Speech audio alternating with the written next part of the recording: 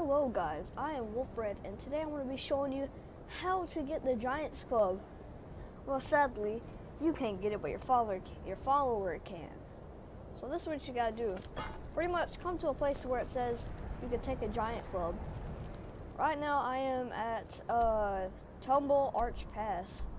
As you see, it's near this place, that place, this place, everything. And what you're really going to do is you're going to tell any one of your followers. I got 3, as you can see. Yeah, I'm gonna tell Serrano. What now? So, I'm just gonna hold X. What now? Tell her, take Got it. the Giants Club. You see that? You see that? She has a huge Giants Club. Now when we put our weapon, she's using a Giant Club.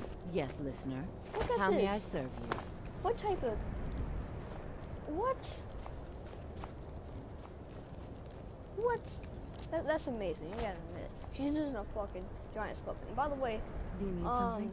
the All weapon, right, let's see what you have. Let's see here. It doesn't show in her inventory, but I saw how much damage it does. It says 174 damage.